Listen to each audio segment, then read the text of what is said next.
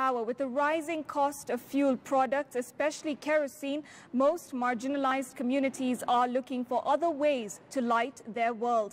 The communities that live in arid areas and depend mostly on livestock for their daily living are finding favor in what they have in plenty: solar power.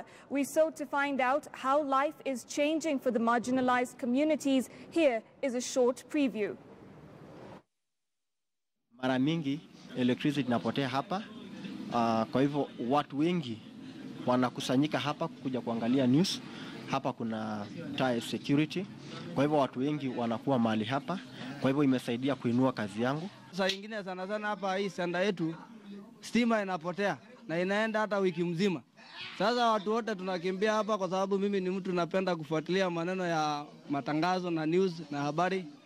Sasa tunakimbilia hapa na tunakuta tu wazuri bado inaendelea. Hata kama stima hakuna, iko.